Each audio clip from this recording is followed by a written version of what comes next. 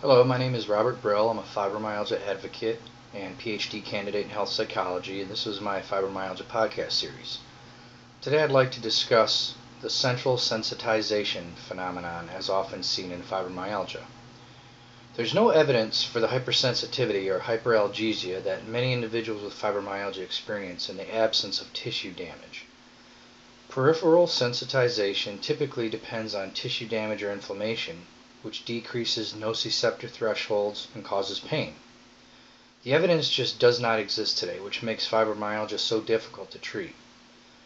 In fibro, the theory is that the hypersensitivity of pain comes from hyperexcitable central nervous system.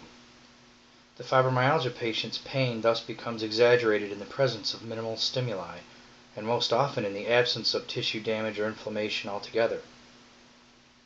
This essentially describes the central sensitization theory.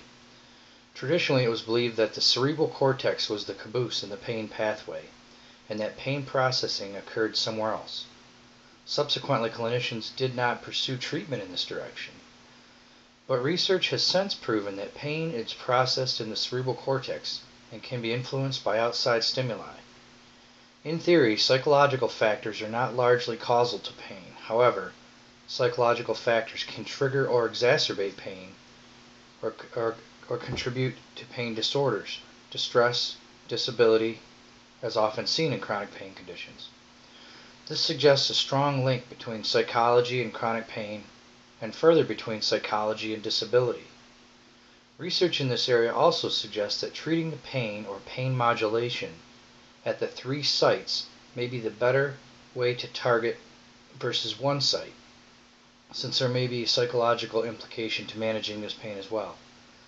In the case of chronic pain associated with fibro, a treatment regime could go as follows: treating the peripheral, spinal, and supraspinal sites, attenuation or blockade of pain using NSAIDs, targeting the periphery site, the use of opioids or antidepressants to gate the pain at the spinal cord and brain, and finally treating the psychology or the perception of pain at the supraspinal site using cognitive behavioral therapy, biofeedback, or hypnosis, or a combination of these. Thank you.